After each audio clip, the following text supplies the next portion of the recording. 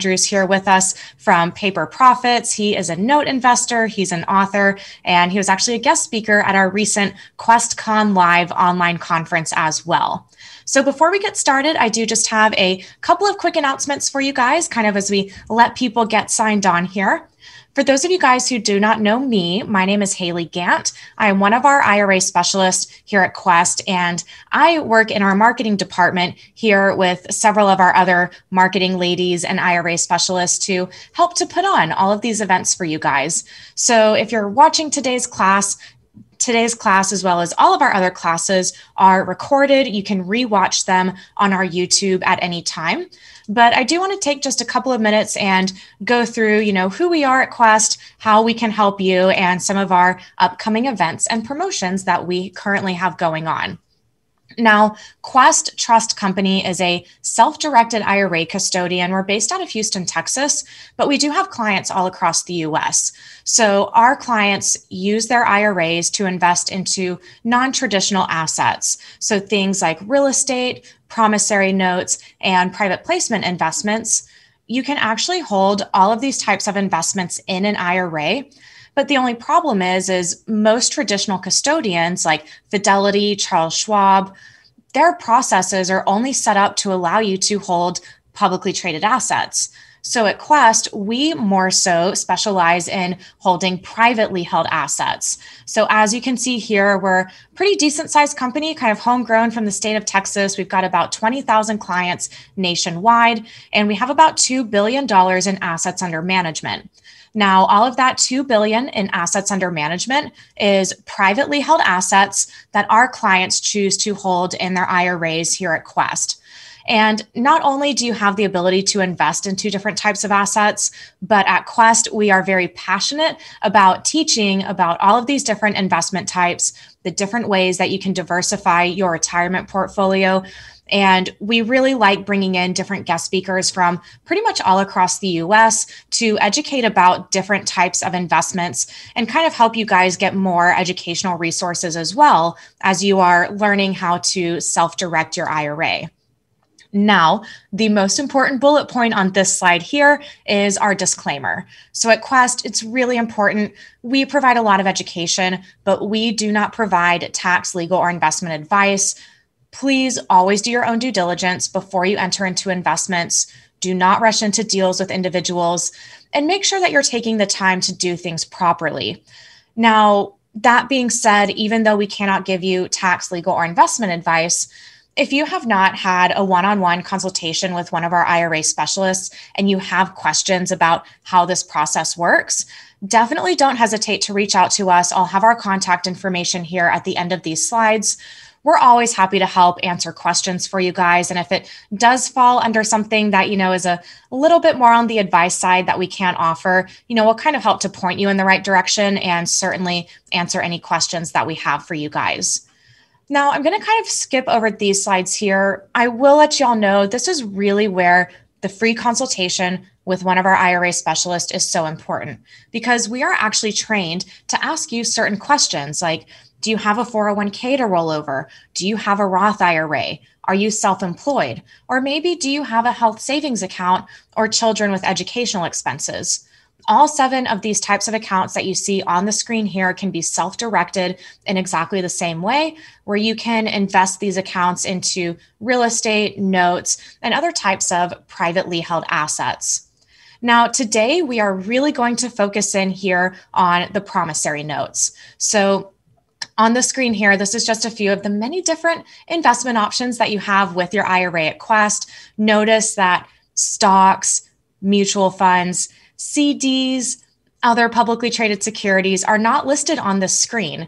So at Quest, we really like to teach people how to just think a little bit differently about the types of assets that you can actually invest in. And what's really cool is if you are a real estate investor, or if you're in the real estate field, a lot of us that are real estate investors have our own niches. We have our own areas of expertise. So you can actually apply this knowledge and skill set that you have to your IRA investments. And in turn, that grows completely tax deferred or tax free.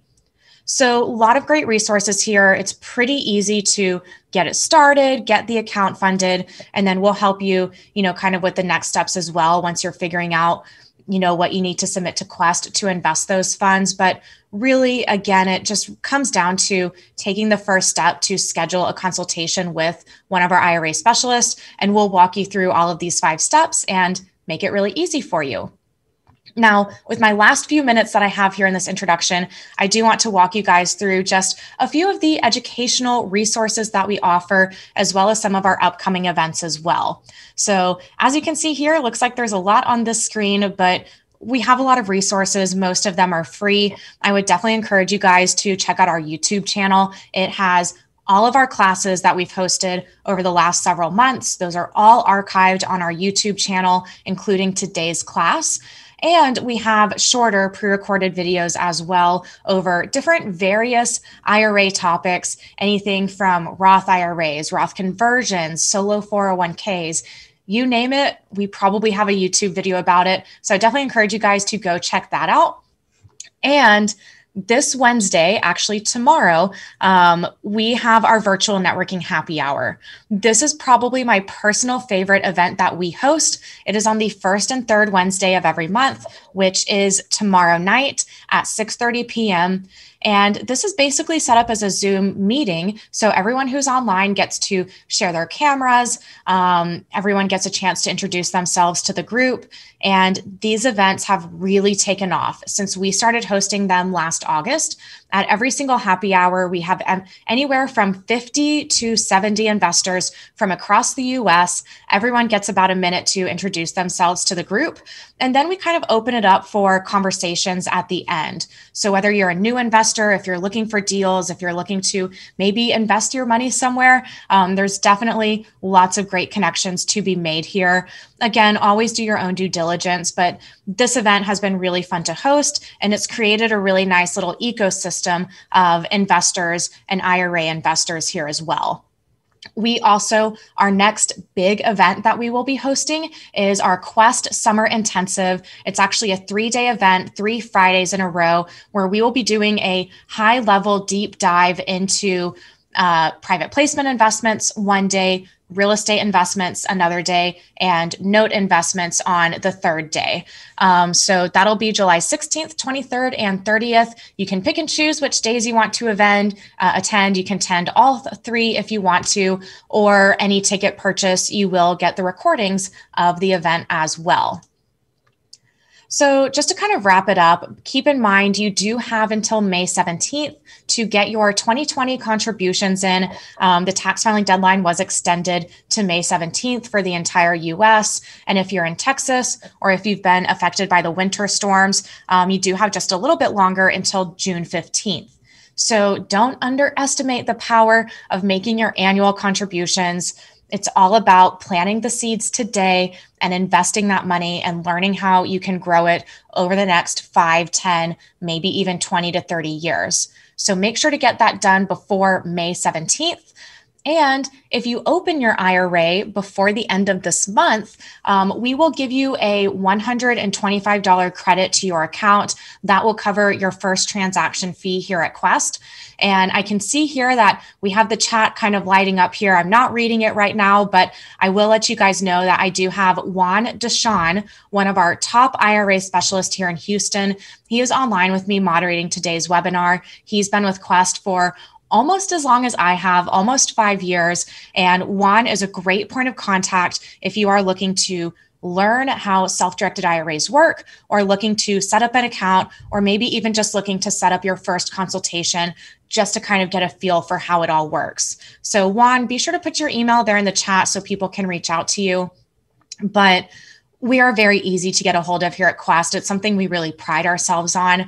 You can chat live with an IRA specialist at any time during our business hours, during our website. And guys, that is actually us on the chat. We kind of rotate. We have different days of the week that we're all assigned. And it is our certified IRA specialists that are on that chat every day of the week. Or you can give us a call, send us an email, or just reach out to Juan here in the chat, and he can definitely connect you with any resources that you need or a free consultation to help you get started. So Without further ado, I would like to go ahead and bring on today's speaker, Josh Andrews from Paper Profits. Josh has a great presentation planned for you guys over all of the basics, the foundations that you should know when it comes to note investing. He's also got a great book out there that I believe Quincy, our founder, has contributed to. So Josh, it's great to have you here today. If you have questions, be sure to put them in the Q&A box, and we'll come back on at the end and get all of them answered. Josh, I'm excited to see your presentation. Go ahead and take it away. Awesome. Thank you, Haley, and thanks for having me here today. Yeah. Is my screen shared? Not yet. You'll have to reshare it. Okay, let's do that. I kicked it out when I shared mine. Yeah. Okay, can you see it? Perfect. You're good to go. All right. So first off, what I wanted to do was I wanted to say thank you for having me on today. And many of you listening may have seen some of my other presentations where we do talk about notes. And one thing I wanted to mention is I don't know where a lot of people are starting from. And so usually what I try to do is do kind of a 30,000 foot view and then zoom in on some details. So the first few parts of this presentation is going to be over some basic items, what a note is, how they function, etc., which you may have seen before. So what I would say is just hang in there with me if you have seen that. Later on in the presentation, I have completely new material that I think will be of value to you. So without getting into too much detail, let's just talk about the disclosures really quickly. We're not selling anything. We're not making any kind of claims that you can or can't make any type of money with this type of investment. This is just for educational purposes only. And just a short blurb about me. I grew up in a rural kind of town, very small town in northern Idaho. That's actually a picture of the lake where we used to live. I'm the oldest of 3 boys. I have 2 younger brothers. I currently live in Austin, Texas, and I've been here for just over 6 years. And this is home. This is where I'm going to settle. I've been very passionate about financial freedom. It's something that's been important to me ever since I was young. And I've been investing in mortgage notes with my own money since 2012. So I originally started with my own money, with actually IRA money, and kind of learned from there and then grew the business up a little bit. So I read a lot. I'm a student of banking, economics, finance. All of those things I think are very important to us in our daily lives. So it's something that I enjoy keeping up on. And currently my day-to-day is managing 2 investment funds, which myself and my partner, Jane Wabbs, who is on this presentation as well, manage for our investors. So that's my day-to-day. This is us, the principals. So that's me on the left, and this is my partner, Jane, on the right. And our company is called Paper Profits. It's after my book, which I'll give you an offer just to ship it to you for free if you like. It's just educational content at the end of this presentation. So just a quick recap on why financial freedom is important, at least what it means to me. And I think we should all have some sort of reasoning behind that, some sort of why. For me, it really just boils down to, having the freedom to be able to do what I want, when I want, with who I want. And that's really the key. One of the things that drove that home to me was, there's a picture on the left here. My parents live in the mountains, so in Idaho, and they own a piece of property where there's a stream running through it. And about 30 years ago or so, when I was a child, my dad took a picture of us, me and him, sitting next to the stream. And I went up to visit them recently, probably a couple of years ago actually now. And he showed me this picture and he said, "This is my favorite picture of us together." And I didn't think much more of it, but then when we left, when I was leaving, we took another picture. I had my mom take a picture of my dad and I, who's obviously much older now, next to that same stream. And I kept that because it means something to me. It means that our time is limited. Our ability to do what we want with who we want is limited. And to me, financial freedom, having passive cash flow, building up wealth, that's the reason to do it for me. It's not for, expensive cars or other stuff. It's really just to have that freedom of time and freedom of choice. So I think it's important to kind of narrow that down, why you're doing certain things. It helps provide an impetus. So let's talk about notes and mortgages. So essentially notes and mortgages are referencing kind of the same thing. A mortgage, well, a note, first off, is really just an IOU. It's a promissory note that spells out the terms or an agreement of a loan. So the repayment schedule, the interest rate, when the maturity date is, when the funds are totally due back to the lender. So it's really, you can think of this as just a promise to pay. The mortgage, or a deed of trust, depending on the state, is a document that is recorded at the county that is usually securing a lien against real estate. So it could be single family, residential, it could be all kinds of things. But really what it does is it protects the lender if the borrower defaults on their note promise, their promissory note. So it gives very specific actionable items that the lender can take if they need to recover their funds or make efforts to recapture their capital. So the note and mortgage are two separate documents, but they kind of go hand in hand with, if you're purchasing a note or mortgage, those terms are kind of used interchangeably. If you say you bought a note, well, you bought really the note and the mortgage. You bought them together. And just like real estate, there's different types of notes and mortgages. So some of these here, a first lien is really just a mortgage that was recorded on a piece of property first in time. If there's one recorded 2 years later, that's a second lien. If there's one recorded 3 years after that, that's a third lien. And so the priority matters when in certain foreclosure situations. And then also if you go to refinance, or you go to pay off the home, or you go to sell it, who gets paid first in that order is really important. So that's really the difference between lien position. Performing means paying as agreed. So paying as agreed is what we all hope to have all of our borrowers do. But really, it's just a mortgage that is paying to the terms of the note. They're not defaulted. They're not skipping payments. Non-performing means that they're not paying. And typically, non-performing is going to be somewhere in the neighborhood of 90 to 120 days or more late. So you can be delinquent, where maybe you make a payment every 60 days or so. That's really delinquent. That's not non-performing. Non-performing is really where this borrower is kind of fallen off the horse and they need some help. Reperforming simply means that it was non-performing and now for some reason it's back on the horse. They're making payments, they've resumed normal payments, there's nothing extra owed. A lot of times reperforming loans, if they've been modified or if the borrowers put a large down payment, they can be very profitable. So they're not necessarily, I don't want you to think of those as shaky loans. They can be, but it really depends on how much equity is in the home, how much skin in the game the borrower really has. And then just like real estate, there's a lot of other types of asset classes for notes, niches that you can kind of go into.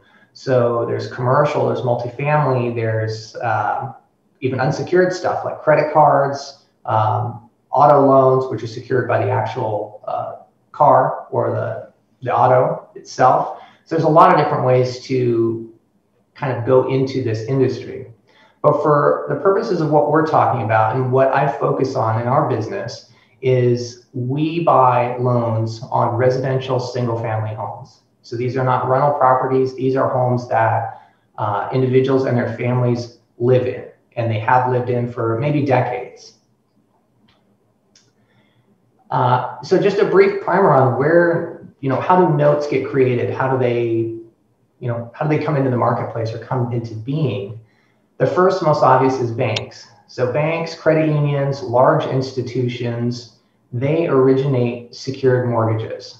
And some of those could be Fannie Mae, Freddie type of government securitized mortgages that are government backed. Some might not be.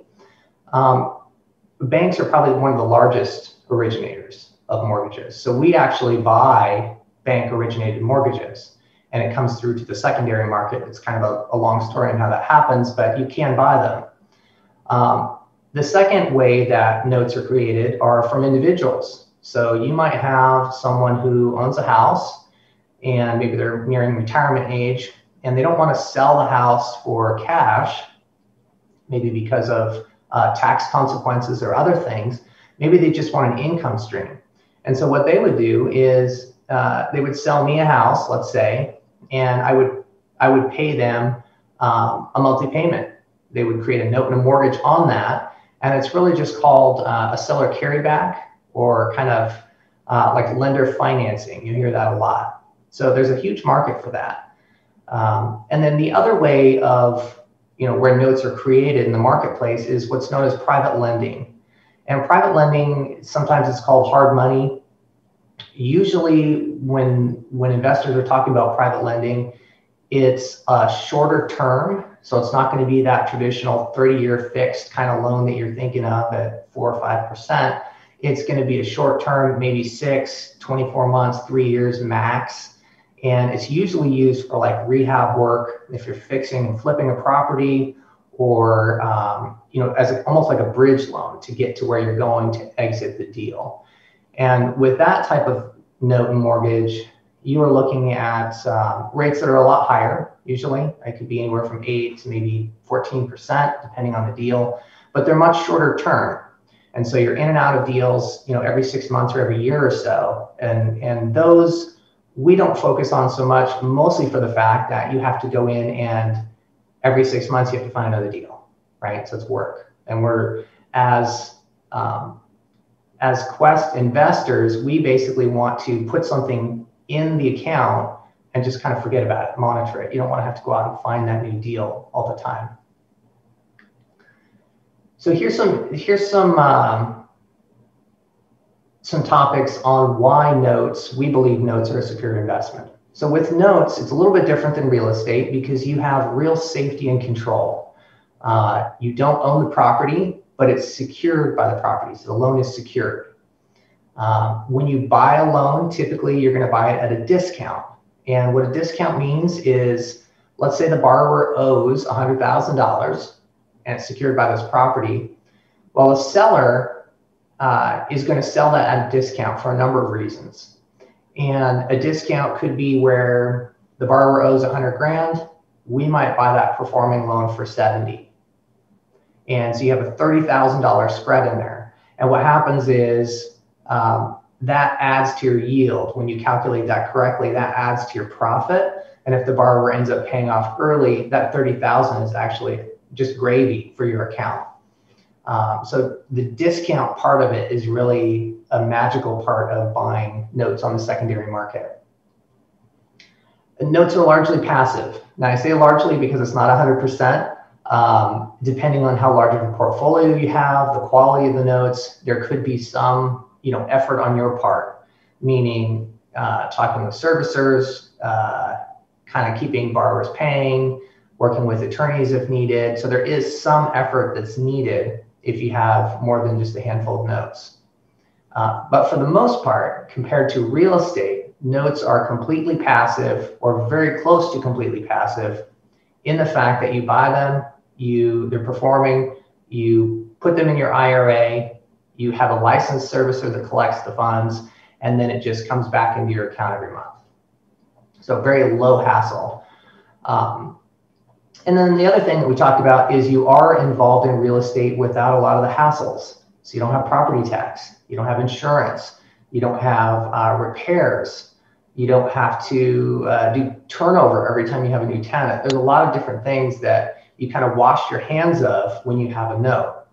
Of course, there are other issues to be aware of, and we'll go through that a little bit later here, just to talk on some of the things to be aware of, because no investment's perfect. There's certainly things you need to be aware of.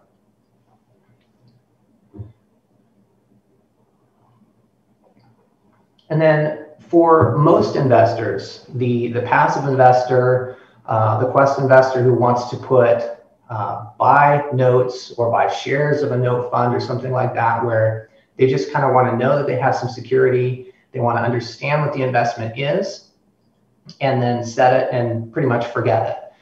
So the opportunity for most people, including what we do, is we buy performing or very solid reperforming notes with criteria that has equity. So equity is going to be the fair market value of the property minus any loans that are on the property or against the property. So if it's a first or second or whatnot, you want a significant amount of equity. You want something that you feel comfortable if you buy this and for some reason the borrower falls off the horse or loses their job or can't recover and can't pay you, you have some recourse to go recover your funds. And that's what equity does for you. You want to have a strong verifiable payment history. And so payment history is going to be retrieved from the servicer, which we'll talk about later. But really, you just want to see that this borrower has not just started this loan, but has either put a large down payment, if they have, if it's modified or a new loan, or just a long string of payment history, a year or more is what you want to see. And then you want to buy them at a discount. Like we talked about, there's a big advantage to doing that when you can negotiate the deal correctly, because you can buy something for less than's owed. So occasionally you will have payoffs where you do make that extra 30 grand, like I mentioned in the one example. It doesn't happen all the time. You can't force them. It'd be nice if you could. It just doesn't happen that way. And one of the things that really is nice about notes is it helps you diversify. So you don't have to put everything in one deal. You don't have to spend $200,000 on one or two notes. You can really diversify, buy notes, $20,000, $30,000, $50,000 at a pop, and spread your risk. So they're secured on real estate, but you're also spreading your risk between borrowers. So it's a really nice way to do that. You can do that yourself inside your Quest account by just buying assets or notes titled to your Quest account individually, or you could also further diversify into a note fund, which essentially pools your investment over hundreds of notes. And then finally, one of the best things about notes is to reinvest your earnings as quickly as possible to compound your yield. So the faster you get that money back into your account, and the more you can build up a lump sum to immediately go out and buy another one, that's where you're going to see that compounding take effect. So one of my favorite things about notes really is the amortization. And I really like numbers. It's just kind of my thing. And I think a lot of people don't really understand how amortization works. Even if you have a mortgage on your house, amortization is one of the most powerful things in this investment. And it's really how you make money with any type of lending. So for this example, what I did was, this is an actual loan that we purchased in our portfolio for our performing fund. And what the left side here is, this whole thing is the borrower's amortization. The left side is what the borrower owes. Okay, so at the top you have, they're paying 8% interest. They owe $73,000 and change. Their monthly payment is $795.04, and they have approximately 144 payments left. Now, that 144 payments, they could pay it off anytime. There's no prepayment penalty or anything like that. We're just assuming, if everything stays the same and you're going into this, they're going to make every payment and just pay it to term. So that's how you have to look at these investments. Never assume that they're going to pay early, because you just don't know. It's kind of random in that sense. So on this side, you see, this person is going to be making payments. At the end of the first year, he or she will have paid $87,000 and change. I'm sorry, $8,700 and change. And then the interest portion of that is about $5,200 and change, right? So you can see the first year kind of project what your account's going to collect. And then at the end here, you can see this would be at the end of his full term, right? So you're looking at the 144 payment. So this is years out, of course. The total amount collected, $114,000. And then you have the interest broke down, and then the principal. And so you can kind of see how this thing just leaks money over time as this borrower pays it down. And so this is very advantageous to putting into an account and letting it do its thing, and then reinvesting those earnings. So on the next page here, it looks very similar, but this is the buyer's amortization.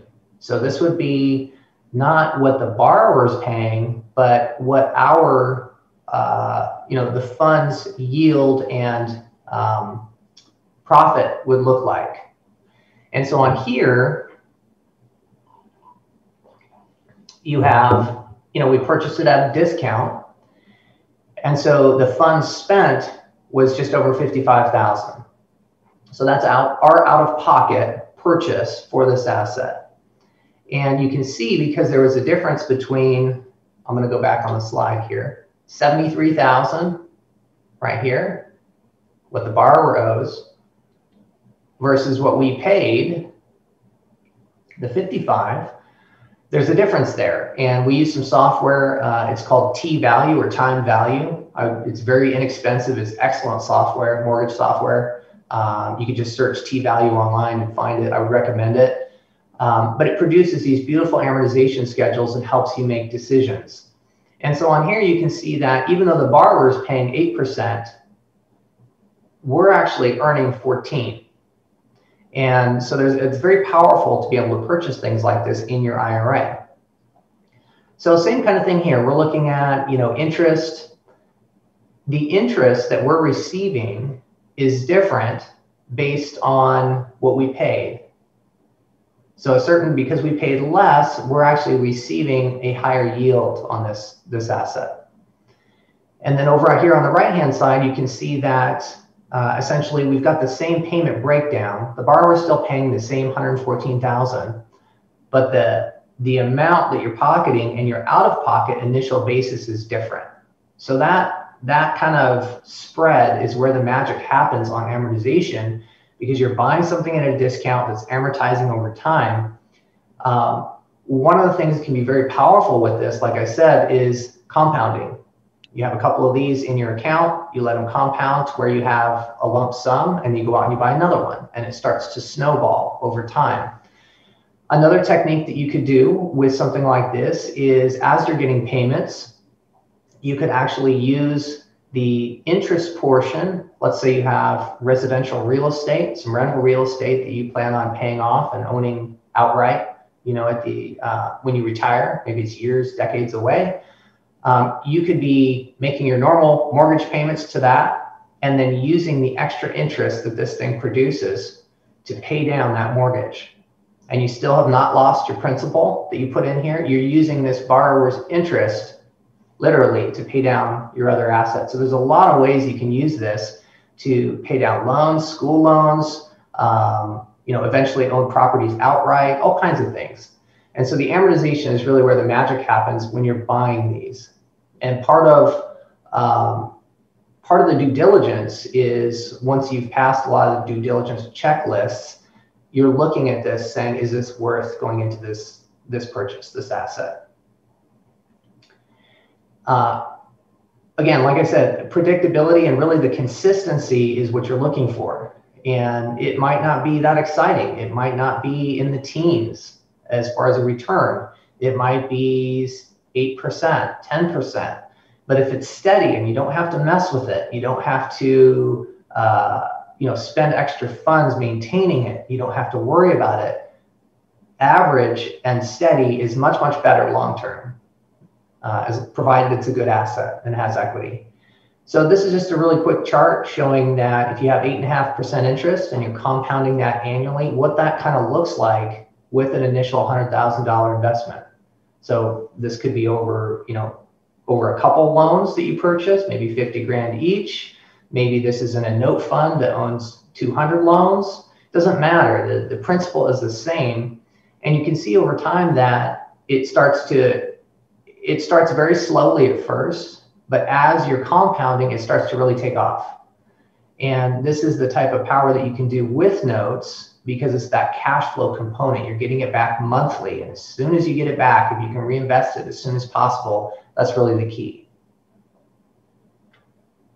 So that all sounds really good, but what does it look like in real life? So what I want to do is I want to talk a little bit about what a note transaction looks like. We've done hundreds of these, and just kind of walk you through step by step at a very basic level what it looks like. So on the left-hand side here, what you do, in the middle, what the seller does, and then what the servicer does. So there's three parties in here that are going to take three specific actions.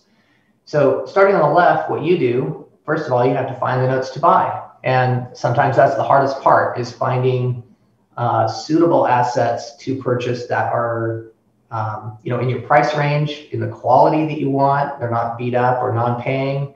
So that's really the biggest challenge. How you do that is developing relationships and talking to people and just getting out there, talking to brokers, etc. The second step here is performing your initial due diligence. So the biggest thing on this asset class, I'd say 80% of the heavy lifting, is really the due diligence. And the due diligence is, we have a complete checklist for that type of process. But the initial due diligence, if someone came to me and said, hey, I have a loan to sell, what I do is I immediately look at it. They're going to give us probably like a tape, which is just an Excel spreadsheet of the information on the loan. And we're going to look at that and say, is this even remotely what we're interested in? If it is, what we'll do is we'll do some initial due diligence. We'll look at the property. We'll look at several other different things, and then we'll make an offer. So the offer is subject, it's indicative offer, and it's subject to the remainder of our due diligence. So what it's saying to the seller is, hey, I like this. I can offer you this. The seller says, that's great. Okay, I can pay you, but we have to complete the remainder of the due diligence and it has to check out. So that's all that's saying. So you're agreeing upon price, then you complete the remainder of the due diligence. And we'll talk a little bit more in an upcoming slide about some of the due diligence items. So I'm just kind of glossing over it here. Then the next step, you're going to sign the purchase and sale agreement. This is going to outline what you're purchasing, the unpaid balance of the loan, where it's located, who the buyer and seller are, what the purchase price is, etc. Then you're going to complete your investment form that's required by Quest. So Quest has a specific form that they're going to need you to complete in order to make a transaction. And it doesn't matter if you're buying an individual loan for your Quest account or if you're buying shares in a note fund, it's the same thing, same idea.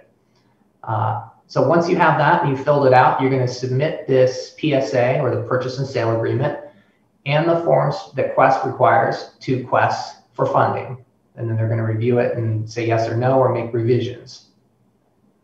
Then Quest sends the seller the funds to complete the purchase. So whether that's an individual seller or a fund, they're going to send the IRA funds to make the investment. And then you, or your representative, usually you, are going to send the seller, whoever's selling the loan, service transfer info. Now, what is that? Service transfer info is typically you need a servicer, a licensed servicer, to send out statements to the borrower, collect payments from the borrower, things like that. They're your face to the borrower, so you're not doing this yourself. So you're going to need to tell the seller, where do I want this thing serviced? You might be able to leave it where it's at, if it's at a servicer you want, or you can move it to another servicer, and that's called a service transfer. So the seller needs to know, what do you want me to do with it now that it's yours? And then what the seller's job is to confirm receipt of the funds. So once they receive funds, they should reach out to you immediately and say, hey, we received the funds. Thank you for the transaction. Here's the next steps, etc. And then the next part from the seller is they need to create an assignment and a launch. And what that is it's just ownership. It's transfer of ownership of the deed of trust, or the mortgage, depending on the state, and the note. So the assignment is for the deed of trust or mortgage, and the launch is transferring ownership of the note. So remember, we have those two separate documents. So they're going to transfer it from the seller's name, who was the owner, to your Quest account, who is now the new owner. And then they're going to record that at the county. And then they're going to transfer servicing to your servicer of choice. And then they're going to forward any funds that they receive from the borrower to the new servicer. So they might have funds that are held in suspense or in a holding account that were maybe half a payment, they couldn't apply or something like that. They're going to forward that to the new servicer for the benefit of your account. And then what the servicer does is they accept service transfer of the loan. And if you're keeping it at the same servicer that the seller had it at, You're just basically switching accounts into your Quest Trust account so they know who the new owner is. If it's not, you might be sending it to another different servicer, and there's a bunch of forms and other items that you need to fill out in order to effectuate that transfer.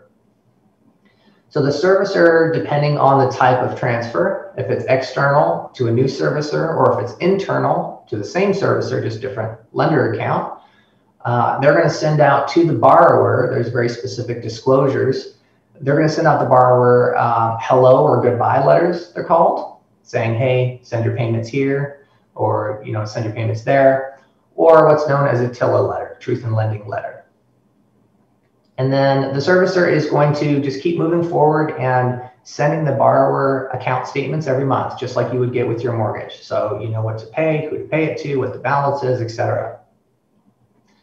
And the servicer is going to give you access to their online portal to view the account. So you should be able to log in, kind of see what's going on, or at the very least log into your Quest account and see, hey, when did I receive these payments from the borrower, when's the next one due, etc.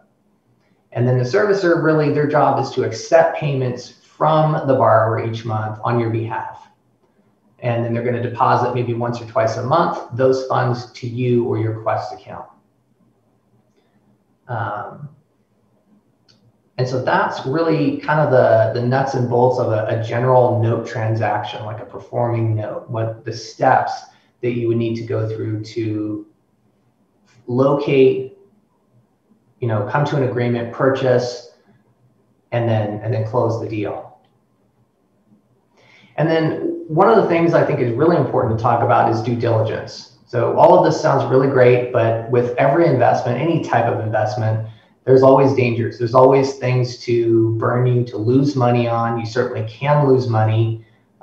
In fact, if you're not educated, it's very easy to.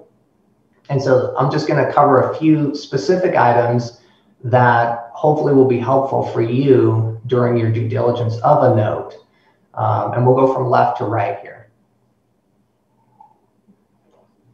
So on the left, we've got property-specific items. In the middle, we have note and mortgage-specific items. And then on the right, we have servicing-specific items. So on the left, property-specific items, fair market value. You want to use multiple sources. You want to figure out what is the actual house worth. And just speaking from experience, in general, we recommend that we don't buy anything that is on a house that's lower than, let's call it 150 grand. So a house that's worth less than $150,000, in general, you have a different type of borrower, you have a different neighborhood, you have all kinds of things that are not necessarily in your favor. And I'm not saying you can't make money. It's just something that we've kind of come to a realization over time that we want higher value properties.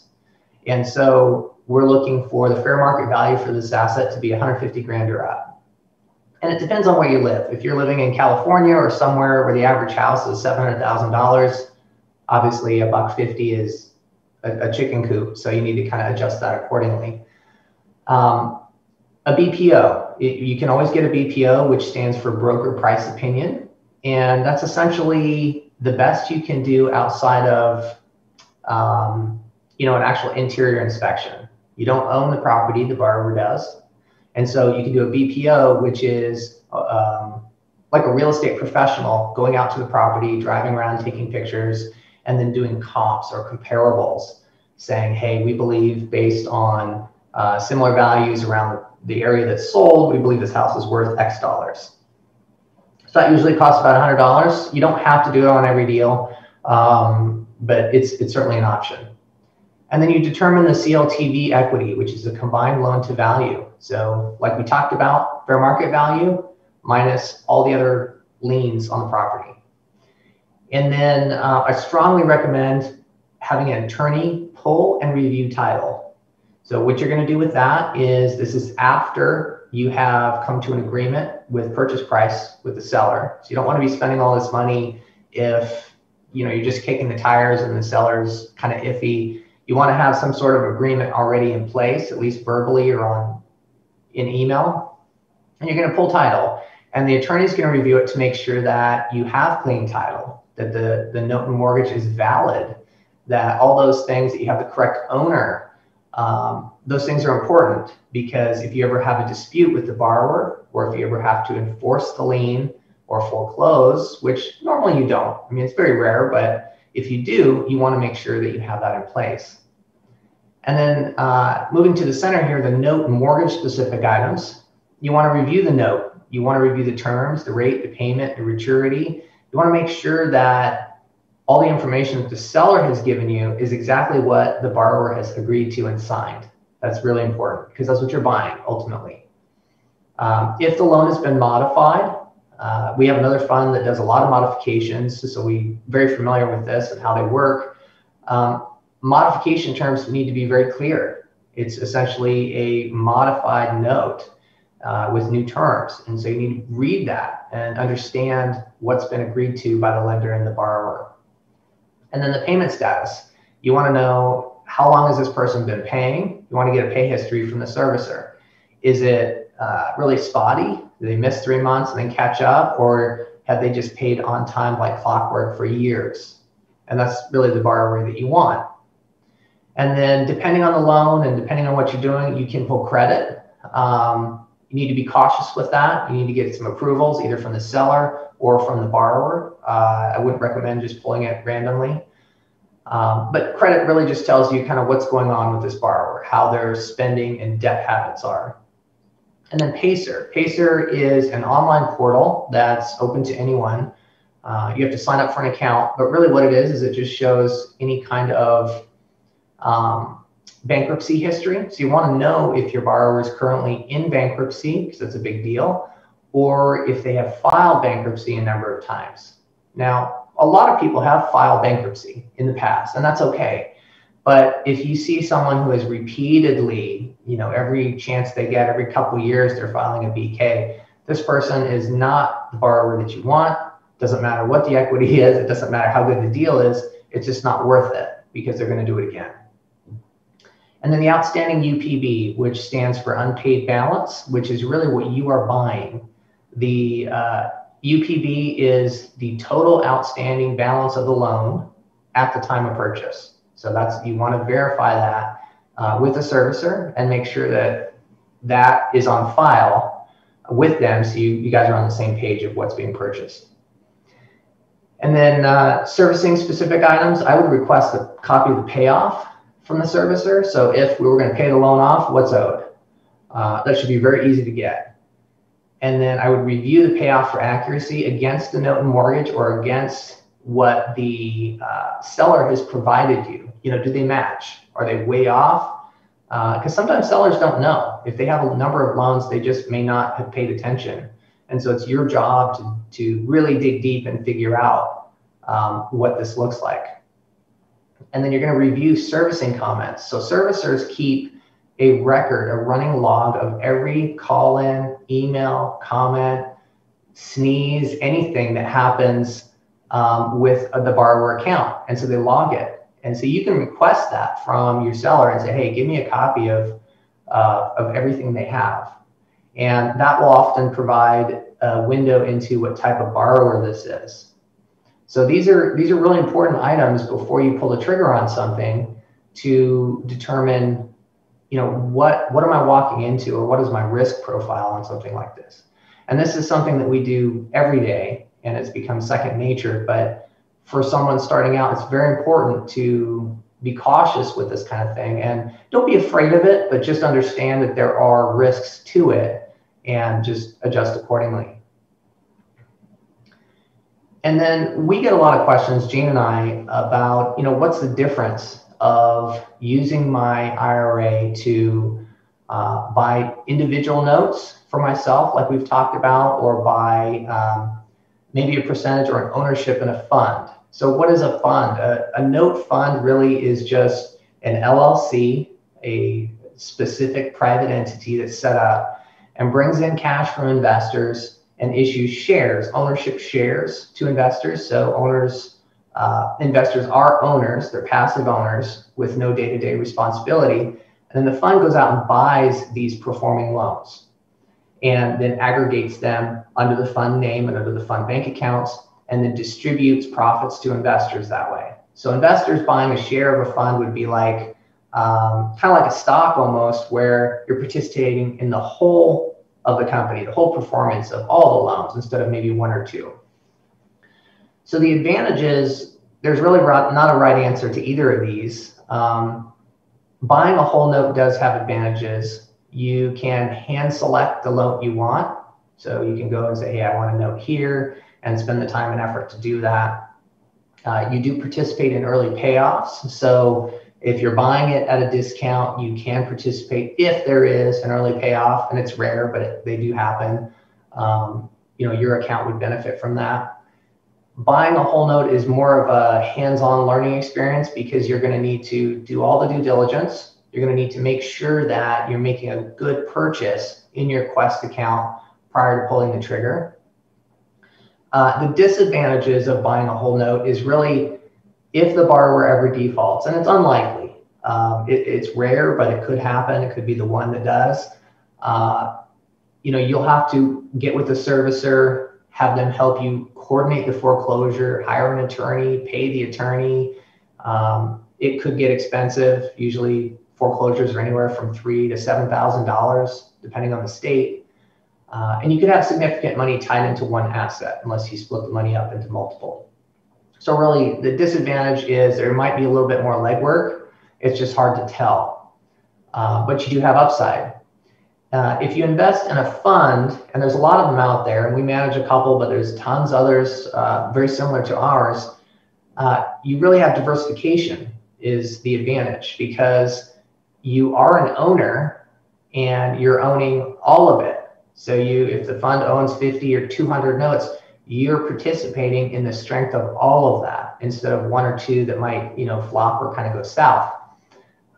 So there's a significant advantage to that. You don't need to monitor or have any kind of hands-on day-to-day stuff. Typically the principals will handle that. They'll have a staff to handle that. So it really is much more hands-free. Usually these types of entities will have better pricing. So they'll have better sourcing of product. So I can say with certainty that we have relationships that we can get much better deals than the average person because we've developed those relationships and taken the time, years, to buy millions of dollars worth of assets from some of these other entities. And so it's easier for us or other firms to get better deals. The return is usually on par with notes that you would buy yourself. So it's going to depend a little bit on how well you can source individual loans for yourself. I mean, if you have a great source and you're off and running already, that might be the best way to go. It's hard to say. The disadvantages of a note fund really to me is you don't get to handpick each note. So you're going to have an entire portfolio of notes. You don't get to handpick them. The manager's picking them. And you don't actively manage the assets. So this is not for someone who wants to get in and get their hands dirty and see the email communication between borrowers and all that stuff. You don't get that with a fund. It's just more of a hands-free, check your account, make sure I'm getting paid every month or every quarter, and that's it. So it's really the difference between the two. And there's not a right answer. It just depends on the investor, what's important to you. And just to start to wrap this up, really to purchase notes inside a Quest account, you're going to complete the normal process. You're going to sign the purchase and sale agreement or the fund documents, whatever that is. It's going to be titled in your IRA name. So it's not going to be in your name personally. You're never going to touch the money yourself. And you're going to sign it as read and approved by your name. And then you're going to give all those documents to Quest along with the funding instructions. Quest is going to do their thing and go through and review, make any changes, make any recommendations, reach out to you for anything else they might need. And then you're just going to close the transaction. They're going to fund it. The only other thing that to be aware of is that you will have fair market valuations. And so Quest will reach out and say, hey, what's the value of this asset or your shares in this company, et cetera. And that's something that you can just either fill out yourself or if it is a fund, you give it to the fund managers and they'll fill that out and give it to Quest on your behalf. One question that we get a lot with regards to notes is UBIT, or unrelated business taxable income. So it's going to depend. This is something I would suggest talking to your CPA and also Quest about prior to a purchase. For the most part, when you're buying notes or when you're buying or investing in a fund, you're not going to have that because you're not using leverage. You're not borrowing money like you would if you had a mortgage and you're buying rental property. So you're just using cash to buy a discounted note. So you're not going to have that UBIT typically. But again, I'm not a CPA, so that's something you're going to need to check on prior to any type of investment. And then one last thing, I wanted to share with you an offer that I'd like to extend. And this is a book that I wrote in 2017. It's called Paper Profits. And essentially what it is an informational book. There's no selling or anything in it. It's just information on the note business and some of the items that we talked about here, but in much more detail. And we'd be happy, our staff would be happy to ship this out to you. If you'd like to go to the link that's here on the slide to our website, just fill out some information. It's a physical book, so we will ship that to you. And then if you have any questions on it, just let us know. We're happy to talk with you. And then finally, here's our contact information. So we've got our website, both of us here, email, and then cell phones as well. So that wraps up my presentation. I'm happy to talk about any kind of questions or anything you guys would like to talk about. Oh, yes, we definitely have some questions. So guys, if you have questions for Josh, be sure to send them to the Q&A box. But let's kind of go ahead and go right through them. We've got some good ones here. This one kind of came in towards the beginning of the presentation, and this attendee wants to know, what exits do you propose in case of high inflation or hyperinflation? Example, maybe like 10% a year or more. That's a really good question. That's something I've put a lot of thought into in the past 6 months. And I think that is probably one of the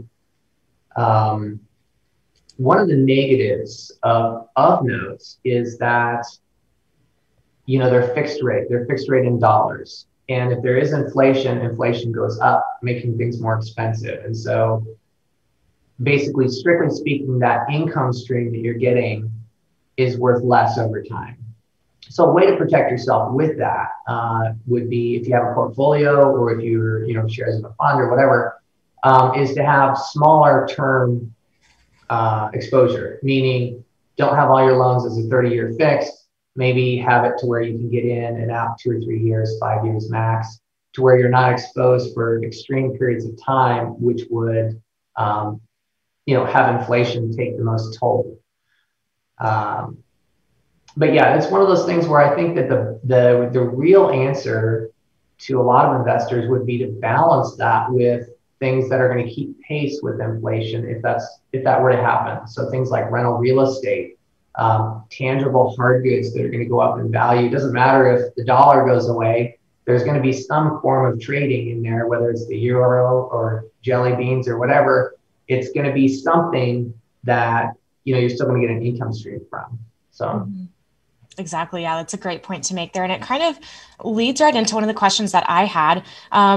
Whenever you're purchasing existing notes, do you prefer to buy new notes or notes that have been existing for 2 to 3 years? Is there like a parameter there of, the length of the note that, or that it's existed that you look for whenever you're buying?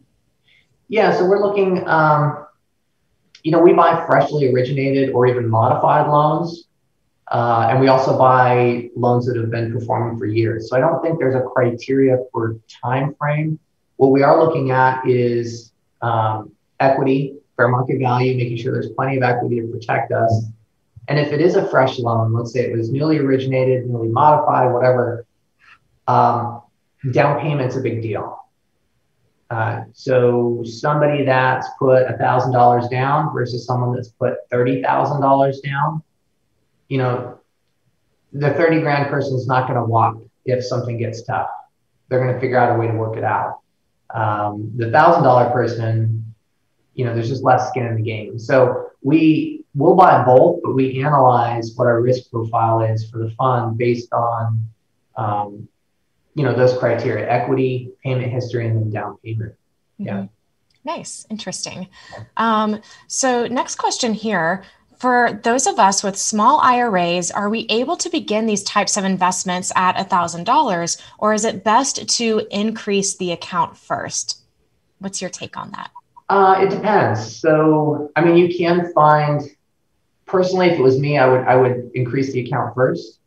And the reason for that is $1,000 is, a couple grand is going to be too low to find a decent note.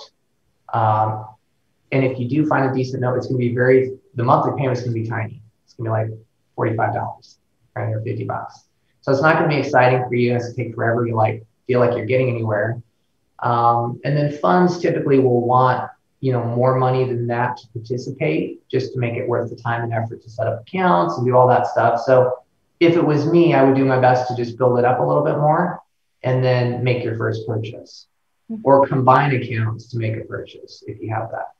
Yes. Yeah, that's a great point. And hey, if you've only got $1,000 in your IRA, I would definitely recommend look into making your annual contribution, because not only can you do that for this year, but you can still contribute for 2020 as well. Got to find a way to always sneak that in there. But speaking of, a minimum to invest into a fund, we've actually had several people ask, is there a minimum to invest into a fund? What would I typically be looking at there?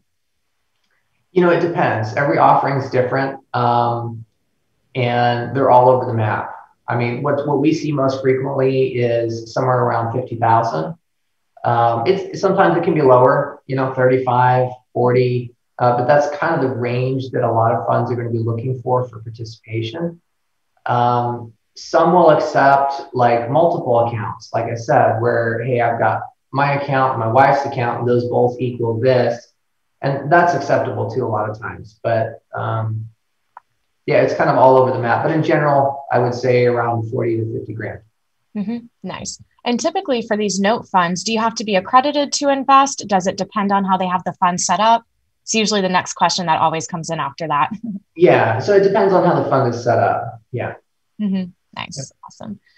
Let's see. This is a good one. You mentioned diversification in shorter terms. Can one invest $30,000 and exit in less than 5 years? Is this possible? Yes, absolutely. Yeah, you can certainly do that. There's a couple ways to do it. So you can invest 30 grand and, buy a performing note, hope that it pays off in 5 years, which is kind of a wish. Or you could buy it at a good purchase price yield discount, so where you got a decent deal on it, hold it for 5 years while you're receiving those payments, and then sell it for a profit. So it's going to depend a little bit on where that loan is on the amortization cycle. Earlier the better, because the first few years of payments are all interest. So you can almost, if it's a newer loan, you could almost buy that thing and sit on it for 5 years and sell it for almost the same price, if you're savvy with it. So you could do that. Another way would be to buy into a fund with a limited time frame. Say, hey, I want to be in for 2 or 3 or 5 years, and then exit after that time. Nice. Very interesting. This is a good question. Is there a network of reputable servicing companies that we can tap into in case the person that we're buying the note from does not have one? Yes, absolutely. I can make a recommendation right here. We have tried a lot of them, and I think servicers are really underappreciated because a lot of the hoops that they have to jump through and regulatory things that they do for us as lenders. So you're never going to find one, at least in my experience, that you're 100% happy with. What I would recommend for most investors is we use a company called FCI Lender Services, and they do a wonderful job. They have a wonderful portal that you can log in online and view your account. They're very responsive. They're super professional. I would recommend them almost to anybody.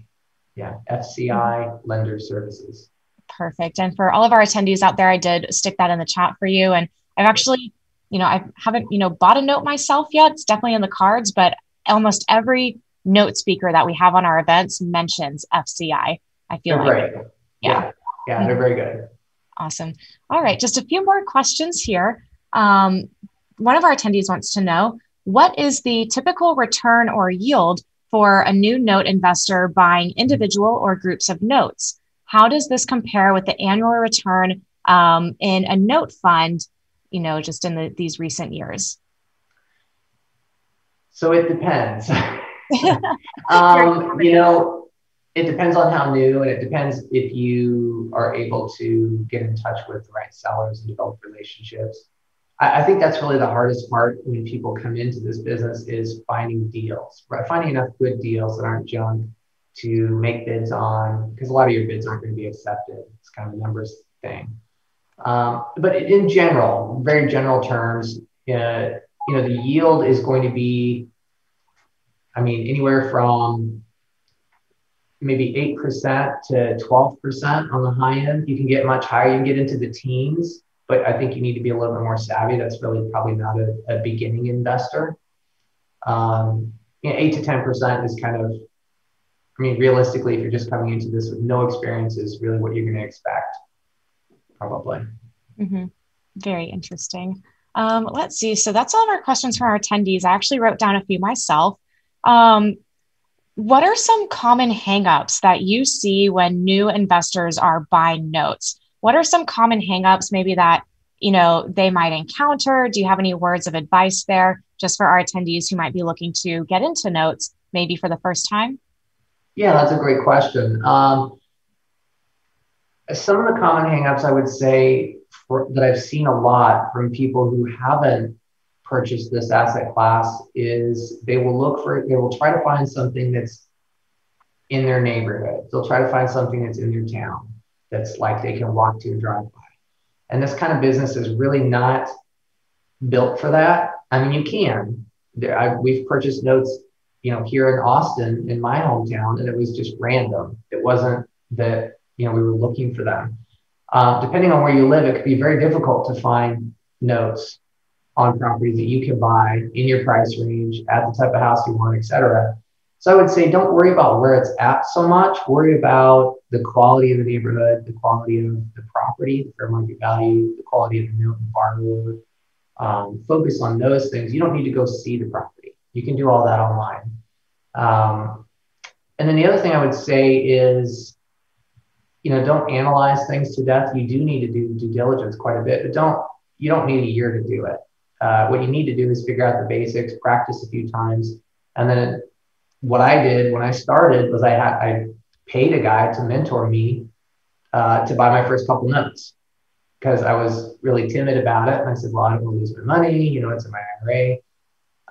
So I paid him to walk me through the process of how do I fill out the forms and do all that. And yeah, it costs money, but I didn't lose any money either. And I felt much more secure about it. And so if I was worried about that, I would find somebody to help me walk through it. Yeah. Mm-hmm.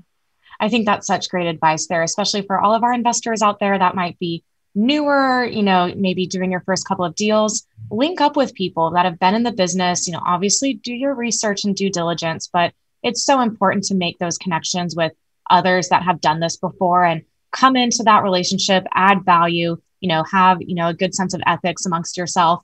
And there's a lot of ways that you can be successful by teaming up with people that have maybe done it a few times before, which is why we love to bring you guys out to our events. Yeah. I just have one or two more questions. Let's see here. Do you guys purchase partials or do you just do? We sell partials. We haven't purchased partials for a long time. I've created partials and sold them. They're wonderful. Yeah, we could do a whole topic on partials. They're pretty interesting. Yeah, that racks my brain a little bit.